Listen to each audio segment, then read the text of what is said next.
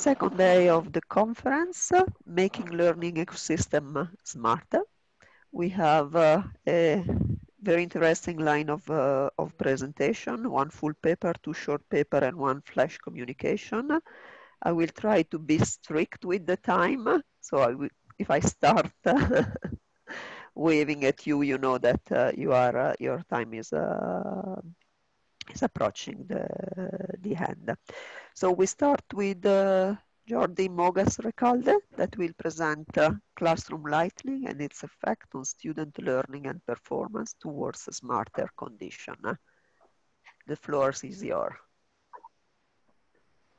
Okay, thank you very much for letting us doing this presentation. I am trying to share my screen. Can you see it? I think so. Yeah. Yes, yes.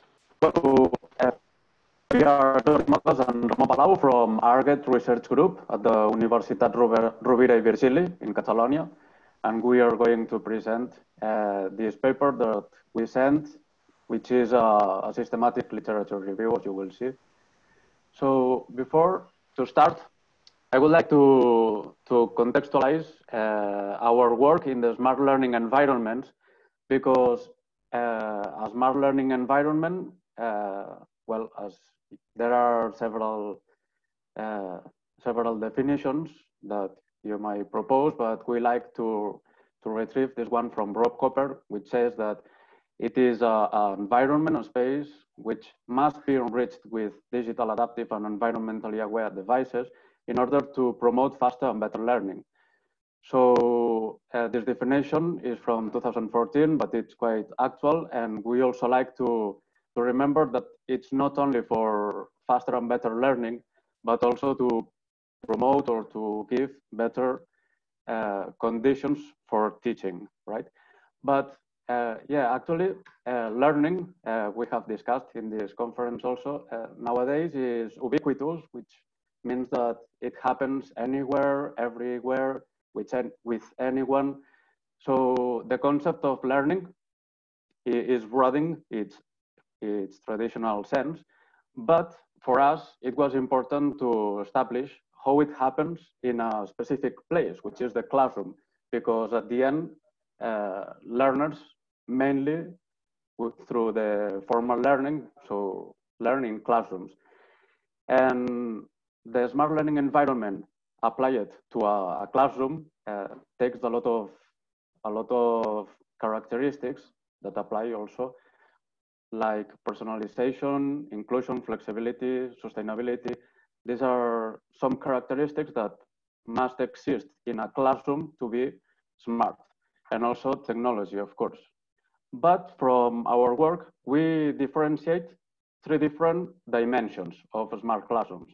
In a smart classroom, there must coexist technology, the environment, and all of this helps to processes. So through technology, from the most basic devices, or like laptops or blackboards or whatever, to the most cutting edge technology, like for instance,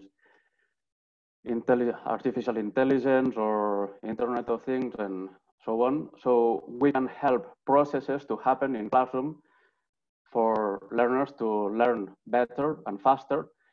But for us, it's very important to take into consideration also the second dimension, or one of the three dimensions, which is the environment.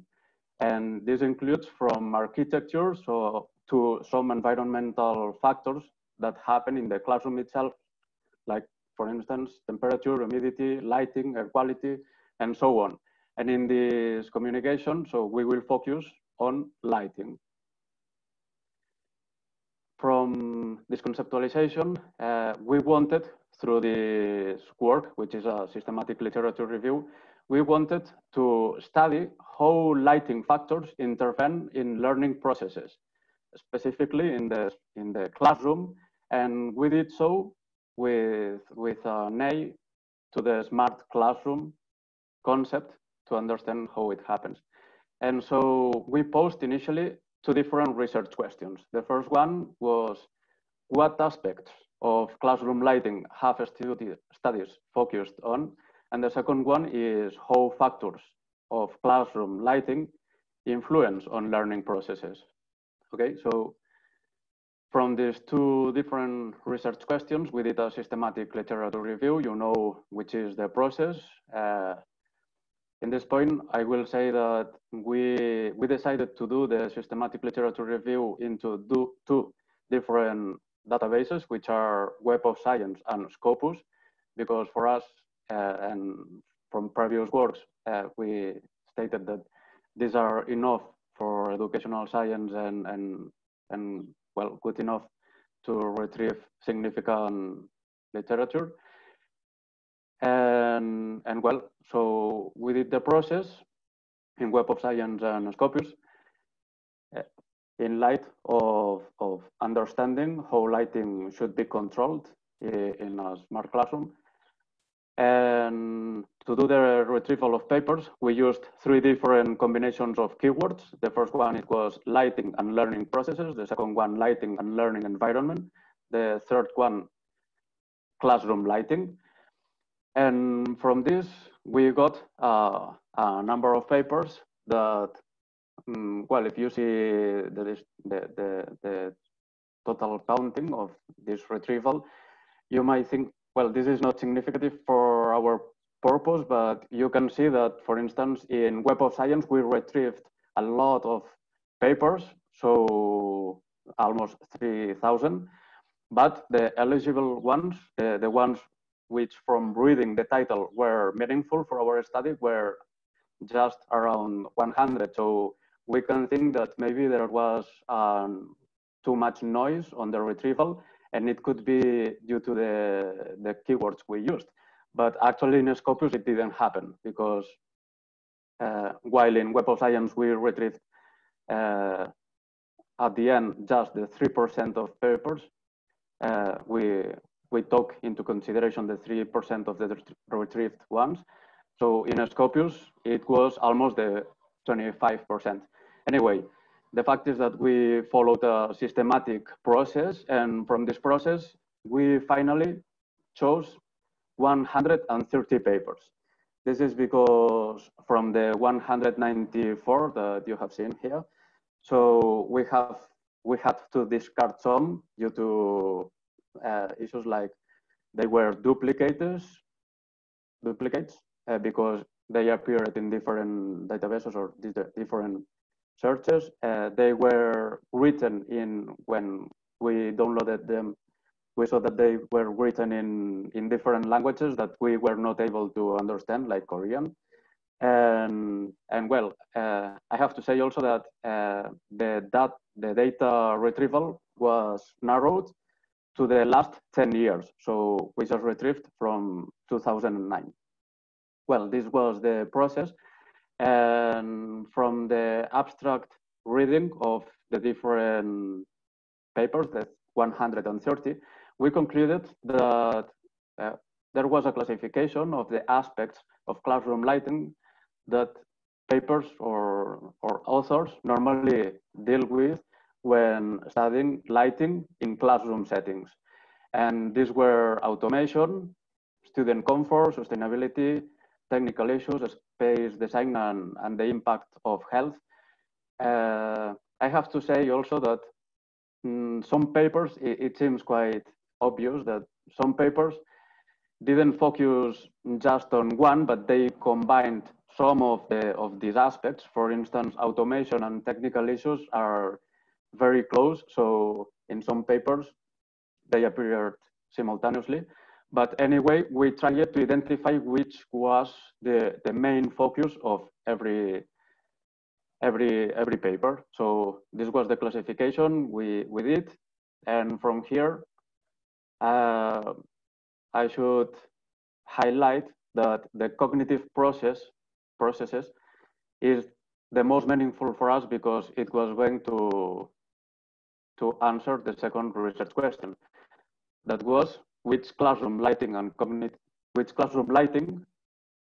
affect or how affects in cognitive processes. So regarding the cognitive processes, from our narrative method analysis of the paper retrieved, which were from Cognitive Processes 18. And here I will add something, and it's that if you remember our research question, it was aimed to determine how classroom lighting affects learning processes.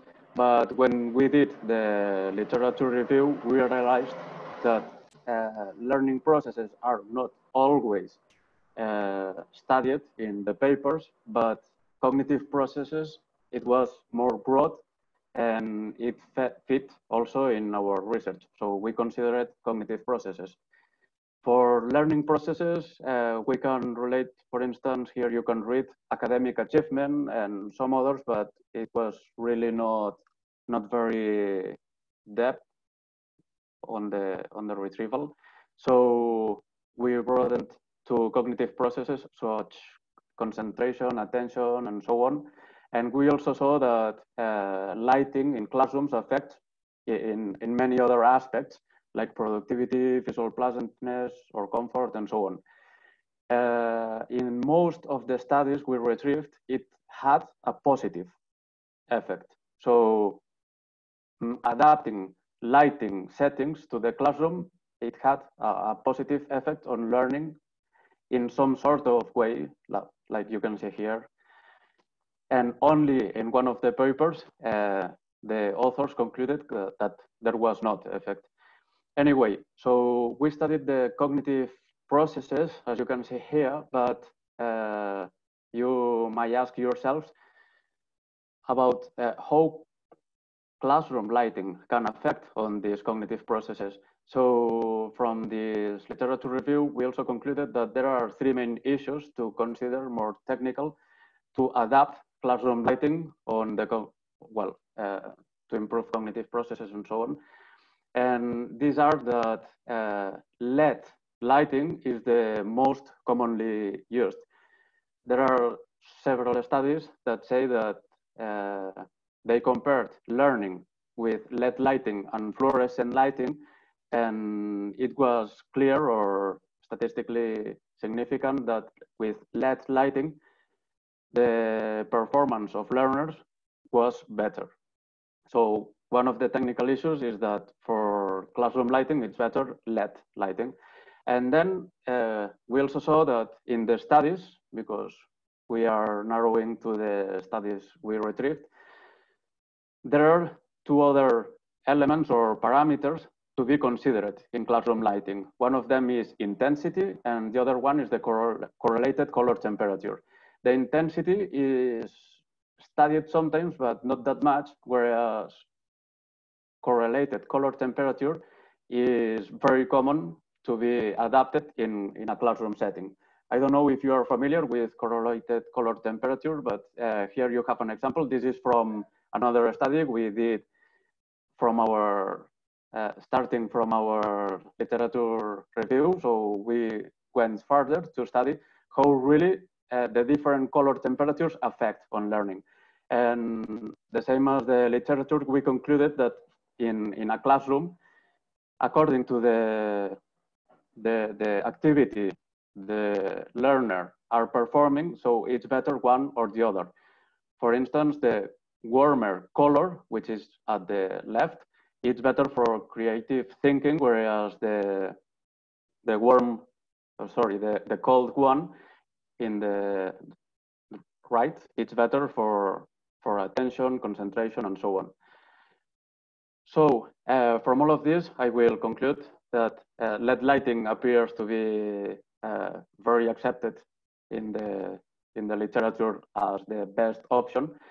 But then looking for other parameters to be controlled, correlated color temperature, I didn't mention, but actually there are some studies that prove empirically that colder color temperature is better for attention.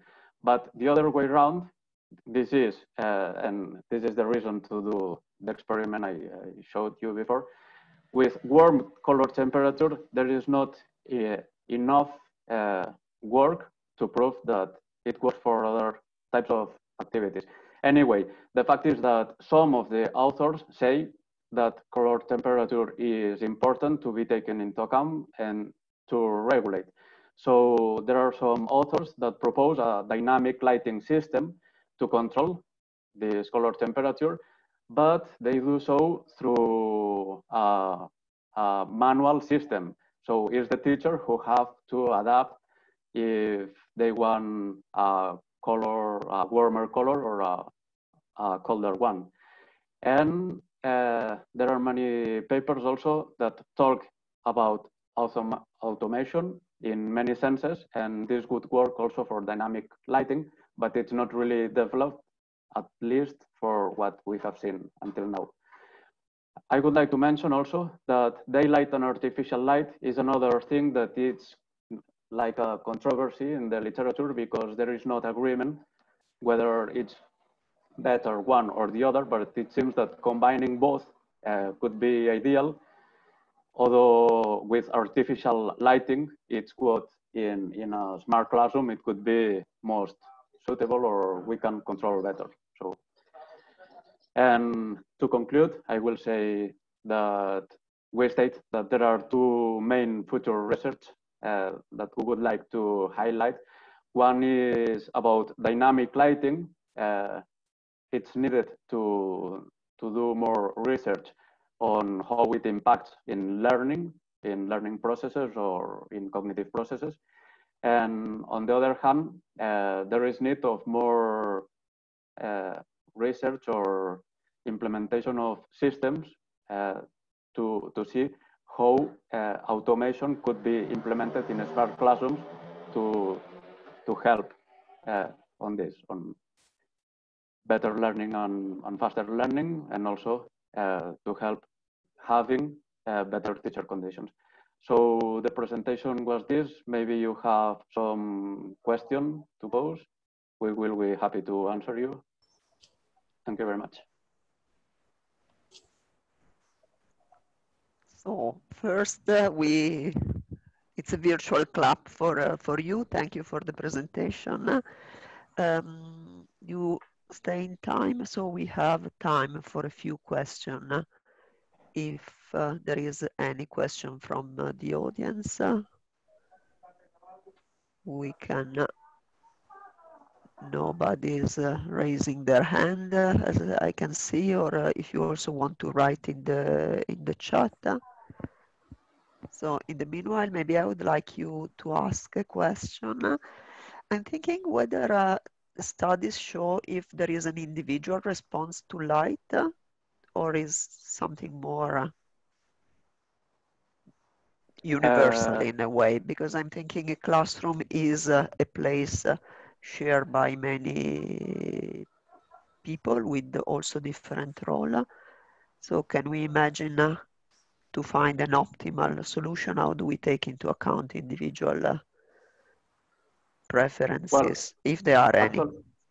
Actually, in the concept of smart classroom, we really believe that individualization and personalization of all the aspects affecting each individual could be the ideal scenario. But the fact is that, well, at least for what we have seen until now, regarding the lighting, there are not studies focusing on the individuals. It's just understanding how lighting affects to the collective. And yeah, maybe there could be different response from one individual to the other, but yeah, the studies look for the generalization. So yeah, it's if you let me say something about your question could be could go ahead in two directions. Probably the characteristics of the person that in fact we haven't seen anything about. Probably we could find something in probably disabilities concerning vision or something like that. Or probably in kind of students that they have behavioral problems. That we have seen is different kind of activities, and is the image that we show you that for different kind of activities is discovered that we need different kind of light. And of course, it's not a personalization of the individual, but in the future classrooms, probably we will have at the same time different kind of activities. I mean, in the same scenario, in the same classroom, we will need different kind of lighting, because maybe in one corner, the students will be reading. In another corner, they will be thinking or talking, or maybe they will be watching a video.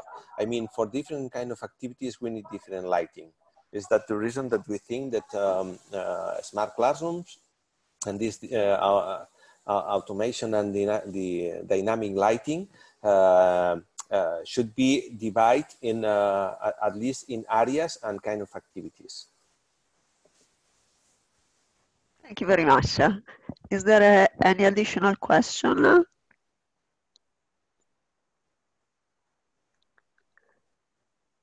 And be advices as well, not only questions. There is Oscar has a question. Do you relate light, color, energy, emotion? Yes, maybe in line. Thank you, Monica, and congratulations for your work. It's not very common to see research on light, and it's extremely needed in very, very different aspects of our life. So congratulations and thank you for your work. One of the things that was occurring with Monica's question and what you were now saying is there's a lot of studies relating, of course, color and emotion, and light has a direct relation with energy and color. And at the individual level, we know, of course, the physiological consequences related with ergonomics that we have for some years already. But the color issues, it's something that is still state of the art. And knowing that, of course, there's a direct relation of color with energy and, of course, light. Have you gone in this direction, or do you have any information or results on related with this?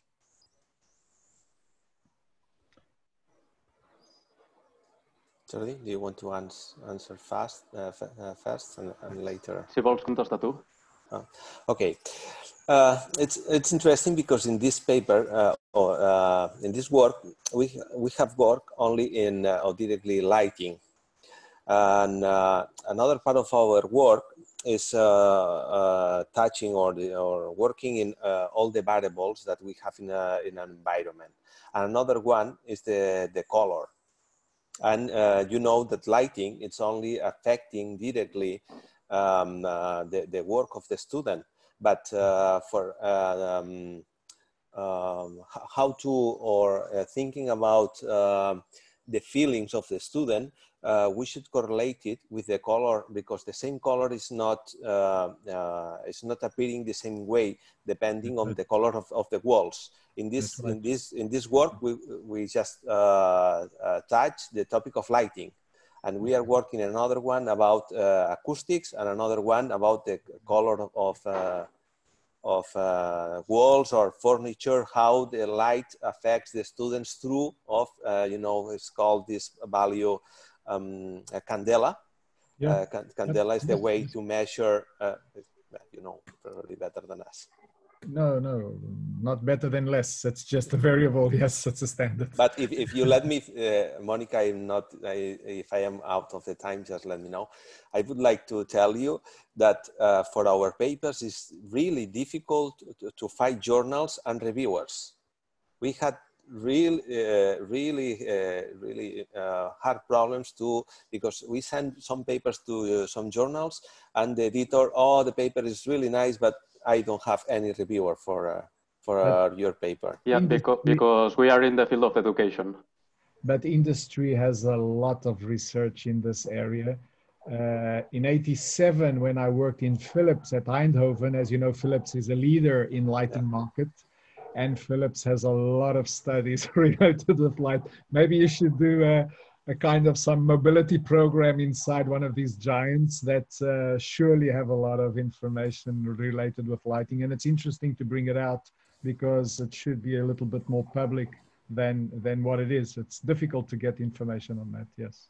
Yeah, and we are aware about Philips, and Philips also proposes different settings of correlated color temperature zone, so for classrooms, but we really don't find any research published. No, so they are doing. You'll have to go inside to learn with them. Okay, I think that now I have to stop you because it's a very interesting presentation, but we have to go on. And I'm sure that you may take the occasion to continue the discussion in the coffee or lunch break.